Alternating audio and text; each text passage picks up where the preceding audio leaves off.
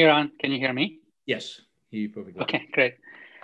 Question about Elon Musk. He's been in the news quite a bit lately, Yeah. and you've talked before about your mixed feelings about Elon Musk. In that, on the one hand, he's this audacious, bold innovator that's pushing the limits of just technology in general. But on the other hand, he's taking a lot of money from the government, right? So. Um, And I've asked this question before, but I think I didn't put it correctly. So previously, you mentioned that when individuals take money from the government, you mentioned that that's fine because ultimately it's your own money, right? Because government is taking your money in taxes. So Well, how's that different from Elon Musk saying government is preventing me from making all this money because of regulations or taxes or whatever? So I'm taking this money back. How can he not so legitimize that? if he actually said that, then I would say it's okay for him to take the money, right?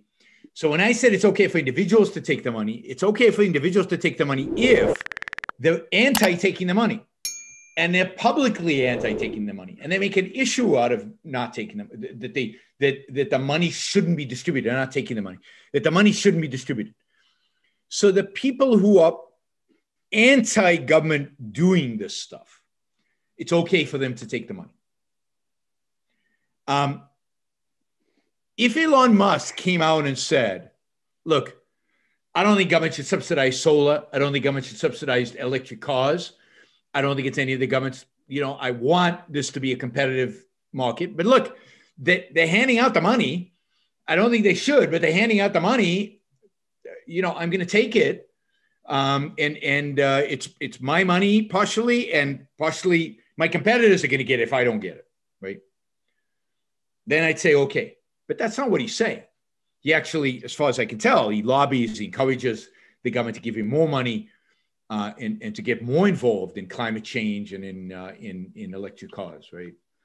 So that's what upsets me. On the other hand, I have to say that since COVID, my respect for him has gone way up, and I'm willing to ignore some of the bad because he's left California. He stood up to local government and didn't shut his plant down. He's been very vocal about the best thing government can do if it wants economic growth is leave us alone. So he's been far more outspoken in a positive way. He hasn't in a long time talked about the fact that the robots are going to kill us all, right? He used to do that. He used to have this whole AI. The government needs to regulate AI because AI is dangerous and you need to be careful. So he is so frustrating because he's obviously off the charts intelligent and off the charts admirable in his entrepreneurship. That is, he's willing to take an idea, just run with it, and he comes up with these. Like the tunneling company, right? Who would have thought of a tunneling company? But he's got this amazing technology to build these tunnels really, really fast. I don't think the environmentalists will let him, but imagine, because there might be some worms under there, or who knows what kind of species under there. But what a mind this guy has, and he thinks out of the box, and he's constantly thinking and changing and innovating, and the ambition of going to Mars, and having that ambition 20 years ago, and setting up a company when it was like, yeah, you got to be kidding. And then achieving everything that's achieved and getting to the point where we are today where, yeah, I think SpaceX is going to go to Mars. If the government doesn't stop them, I think they're going to go to Mars. What's going to stop him, right? He's got the capital. He's raised the capital. They've shown that they can do the technology. They've got a business model that produces revenue right now. They will go to Mars. I mean, this is cool, right?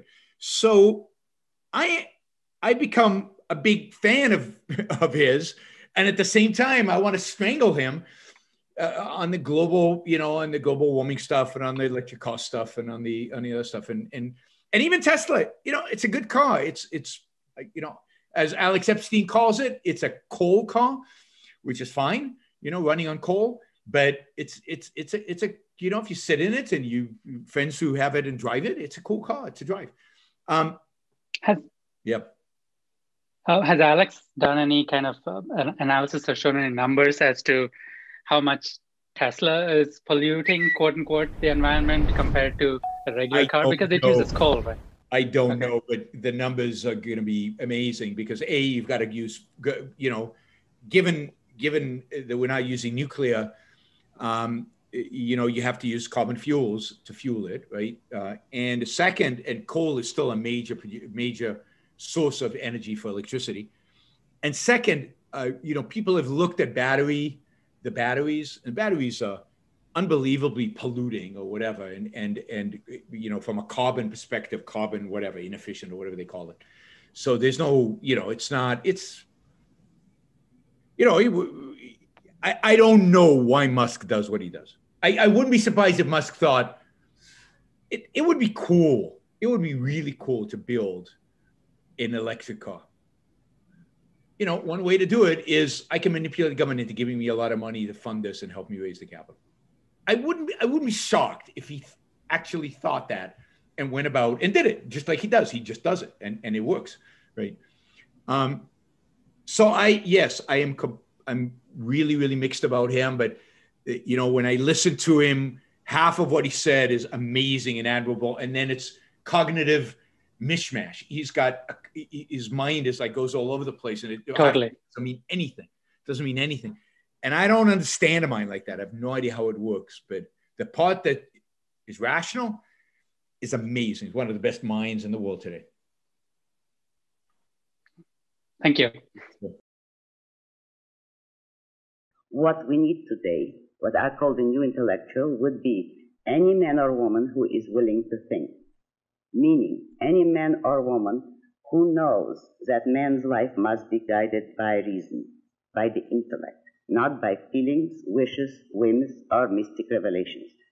Any man or woman who values his life and who does not want to give in to today's cult of despair, cynicism, and impotence, and does not intend to give up the world to the dark ages and to the rule of the collectivist brute. All right, before we go on, reminder, please like the show. We've got 163 live listeners right now, 30 likes. That should be at least 100. I figure at least 100 of you actually like the show. Maybe there are like 60 of the Matthews out there who hate it. But at least the people who are liking it, you know, I want to see a thumbs up. There you go. Start liking it. I want to see that go to 100. All it takes is a click of a thing, whether you're looking at this. And you know, the likes matter. It's not an issue of my ego. It's an issue of the algorithm. The more you like something, the more the algorithm likes it. So, you know, and if you don't like the show, give it a thumbs down. Let's see your actual views being reflected in the likes. But if you like it, don't just sit there. Help get the show promoted. Of course, you should also share.